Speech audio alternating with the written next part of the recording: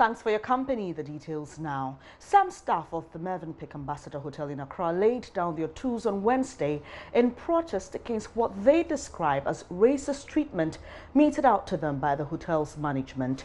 Activities at the reception of the hotel got interrupted when some staff members, numbering about 100, pitched camp with their aprons amidst drumming and chanting.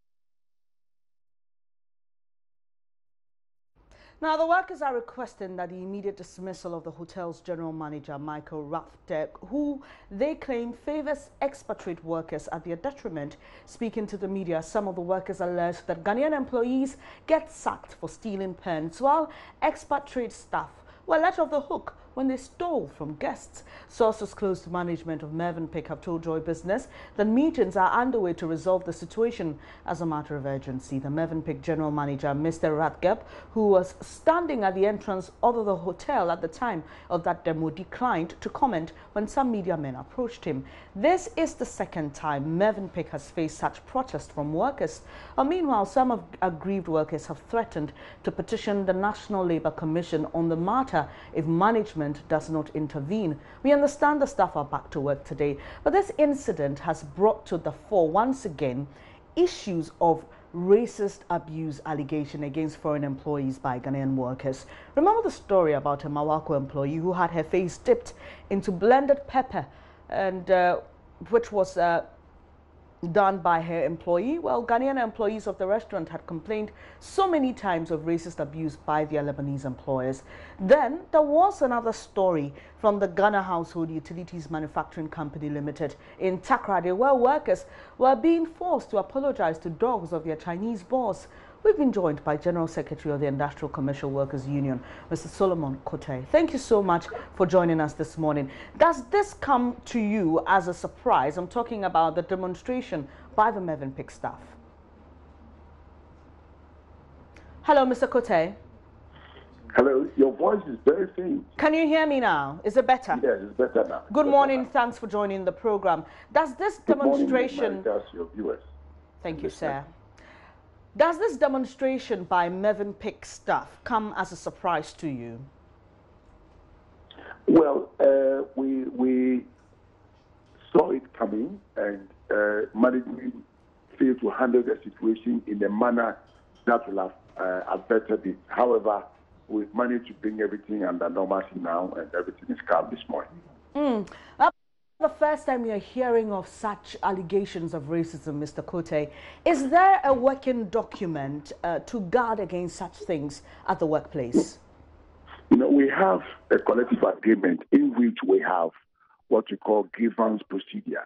And many who have faulted on principles, code of conduct of the business, have all gone through it, and conclusions of the committees have been final. But in this particular case, management is trying to vary the due process that has been followed and the recommendation of the committee. So workers were like, if it is a black, if it's a Ghanaian, will you say you want to go and consult a lawyer to look at the issues again?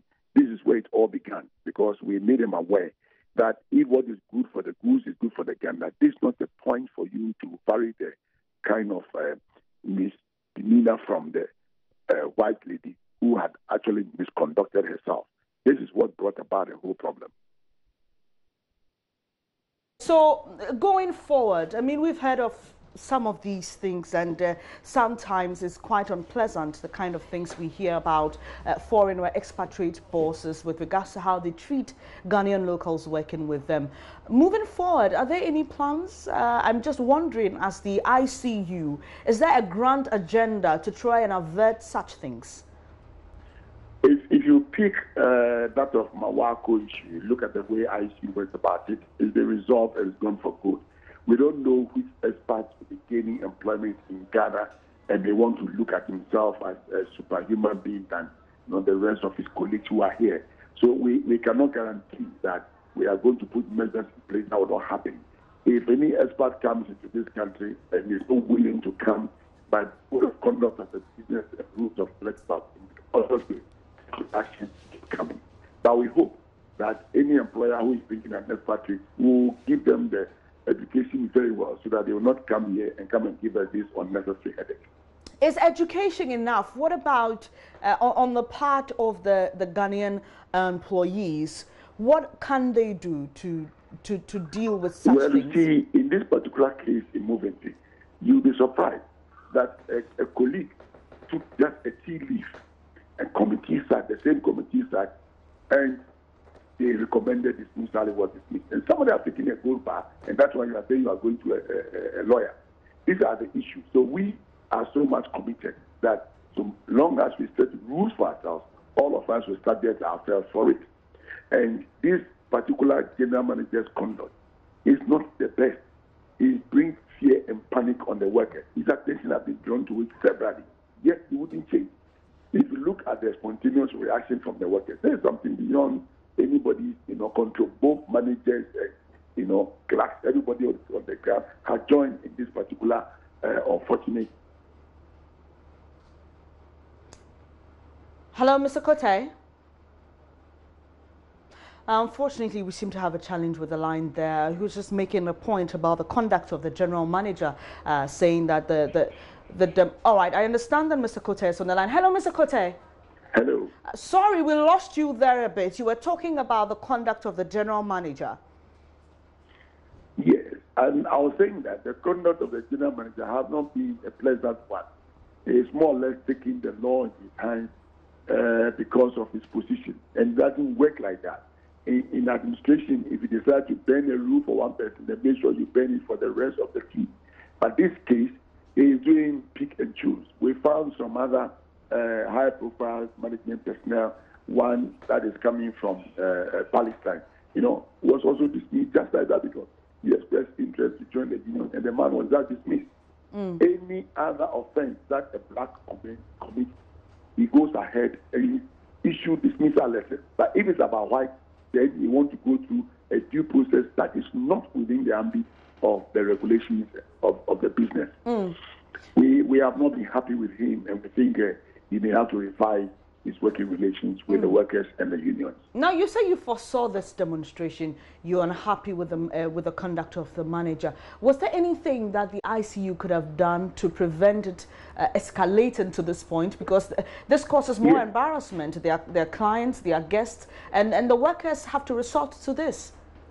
When the issue was coming up, we walked in there, we got the GM, and we told him that, please, this should not be a problem, but the way you are managing it, it may escalate and create problems for all of us.